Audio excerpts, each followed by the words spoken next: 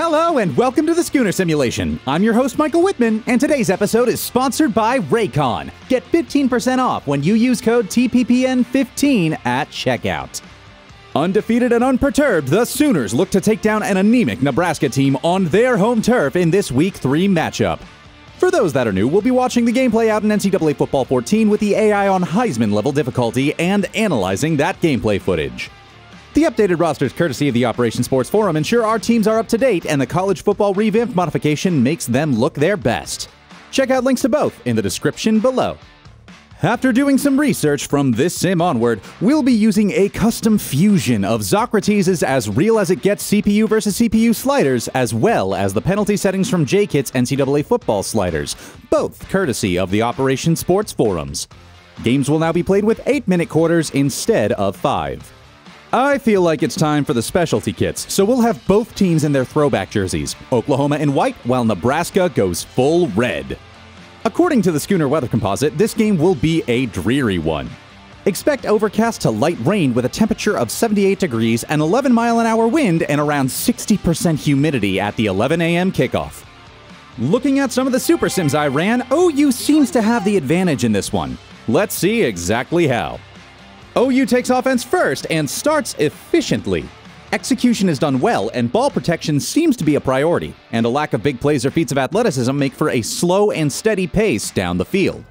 The familiar back and forth between 20-yard gains and sacks do occur, but much more sparsely in between smaller 2- or 3-yard gains.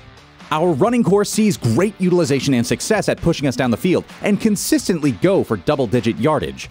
Gray and Major are once again splitting duties and made it a competition. I certainly won't complain, especially when it means our wideouts can find some freedom down the field when we really need it. Our O-line, for the most part, did what they needed to make sure the pocket had time and space to operate. Dillon Gabriel didn't seem too confident in some of his throws, but you wouldn't be able to tell that by looking at the stats. Sometimes he has all day to make a throw and still finds a way to get sacked, while others he's quick to find an open man and rifles it to him for 20-plus yard gains. With all this considered, the offense's consistency in its production week over week is a good thing and hopefully reflects in real life. Our defense comes out and it's obvious the defensive line didn't study their opponent. They seem to stall themselves on the line rather than attack the ball like we've seen in weeks past. This gives Casey Thompson and Anthony Grant some well-needed time in the backfield to read enough of our defense to ensure they've rarely lost yardage.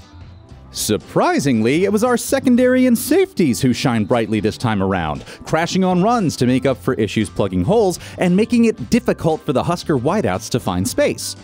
This prevented Casey Thompson's arm from being a threat. Nevertheless, the defense couldn't quite figure out Nebraska's ground game, and this kept the matchup much closer than I think any Sooner fan would like. When they needed to step up, though, the entirety of the defense came together to break up third and some fourth down conversions to keep the Huskers' hopes of victory cleanly out of reach.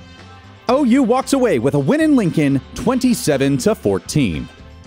We do have to keep in mind that NCAA 14 still considers OU and Nebraska a rivalry game, and it's well known the game likes to add some weirdness to spice up the gameplay. Random penalties and fumbles, out-of-place plays and actions, and sudden momentum changes are all things that get added in for kicks. While I can turn some settings off for things like home field advantage, the rest we simply need to take with a grain of salt. Given the recent firing of Scott Frost off horrid performances against FCS and G5 opponents, I'd say Nebraska's real opponent is the spread, not the Sooners. But stranger things have happened, and maybe Mickey Joseph is the change their program needs. What the Sooners need is for Dillon Gabriel to show up confidently prepared and for the D-line to keep up the heat they've been bringing every game so far.